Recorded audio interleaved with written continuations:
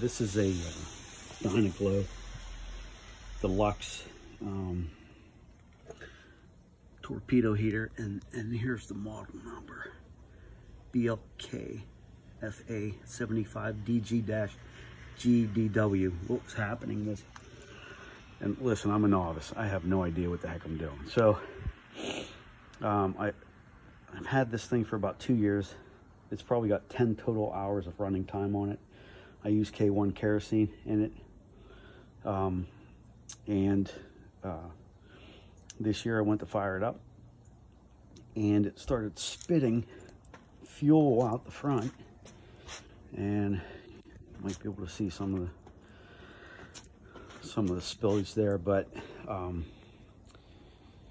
the motor would run and the fan would spin and it would just spit fuel, and then it would shut off after about 15 seconds. The lamp here, there's a little lamp right here, it would flash when the motor shut down, and I would hit the switch, turn it on, or turn it off, and then turn it back on. It would do the same thing. So figured, let me go inside this thing. So there are 8 screws on this cover. There's 4 on this side and 4 on that side. And then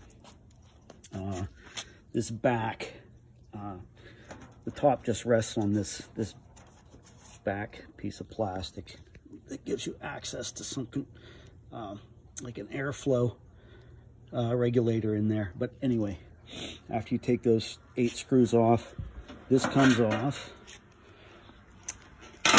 and then this will come off. And then this panel here, there are 4 screws, and I decided to take that off too because I had no idea what I was going to look at, what was in here. So took it all off. Now, the very first thing that I noticed were these 2 hoses. One's for fuel, one's for air.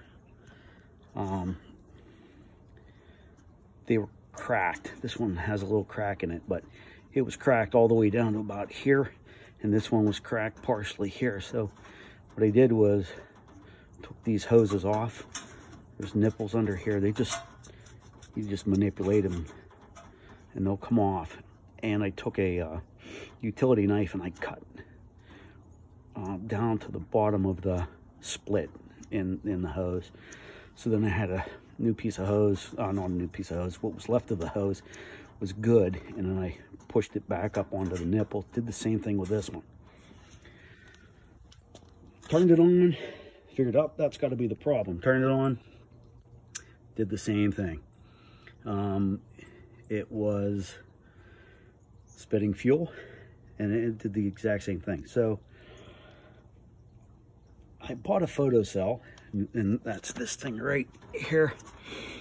It's like an eye that will read, I guess, spark. I'm not sure exactly what the heck it does, but it will see something in there and tell it to ignite the heater. This is the spark plug wires. This is the nozzle.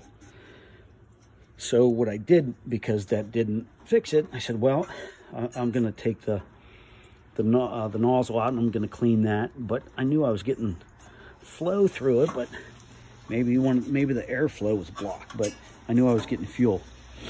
So I took this out. And once you take these hoses off, first thing you have to do is unscrew this screw that holds the spark plug to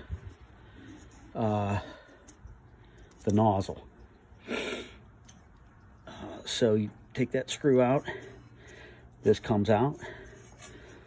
The nozzle here, you give it like a quarter turn counterclockwise, and it pops out. So I had it all apart. I looked at the spark plug wires, they looked fine. This thing's like, what did I say, 2 years old maybe, I don't know. I bought it new, and then I looked at the nozzle. It looked clean, but I blew it out with some compressed air. Once you take this out, you have to unscrew the brass nozzle is screwed into this housing. So you have your two lines that come in, air and fuel, and it shoots out the nozzle there, and the spark is up here, and they miraculously make fire somehow with the correct mixture of air and fuel. So anyway, once I had everything out, I had a new photocell that I had purchased. It's like 10 bucks online, and then I put the new photocell in, got the same exact, I put everything back together, got the same thing, fired it up, and fuel spitting out the front. I'm like, are you kidding me? So gave it a once over. I'm like, what the heck's going on? So I tried to adjust the air flow here. Still didn't make a difference. And while I was looking at it, I happened to look over top here, and you could see there's a hose here. This is air.